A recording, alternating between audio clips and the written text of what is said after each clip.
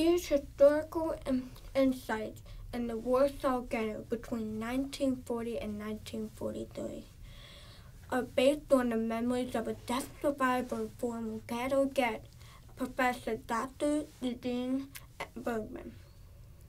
They show that the ghetto was not just where the Jewish people died of hunger and cold, and it's hate that it was also a place where Jewish culture flourished, including ballet, opera, and theater.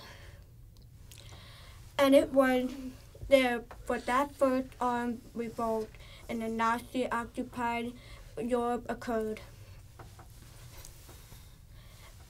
The trailer includes clips from the scenes in the film that we have been working on shoestring budget, and studio much of work has been donated.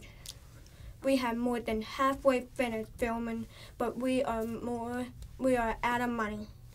Without you and your donation, this fascinating story will remain untold. Please visit our website.